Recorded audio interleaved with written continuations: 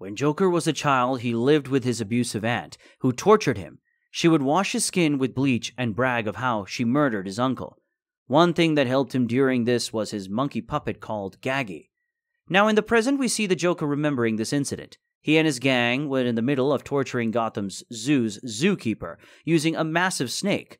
Suddenly, something caught Joker's attention. It was a gorilla and her child. The child reminded him of Gaggy.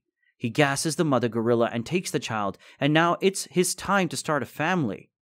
Joker, with his sidekick Flame Dupree, starts living in a house whose owner he had killed a long time ago.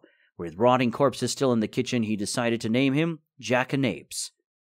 He wants to give him the life he wished he had. His aunt punished him for bad behavior with beatings, but he made sure to reward Jackanapes for his good behavior.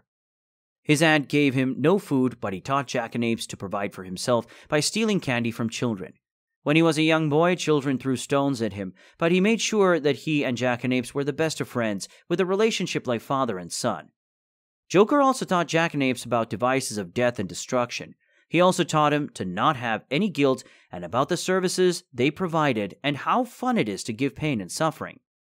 Jackanapes is now grown up, and soon they learn about newly elected city councilwoman who has called for the closing and demolition of Gotham Zoo. Joker and Jackanapes decide to do something about it. Joker and Jackanapes jump onto the aircraft on which the councilwoman was traveling, and they begin killing everyone on board.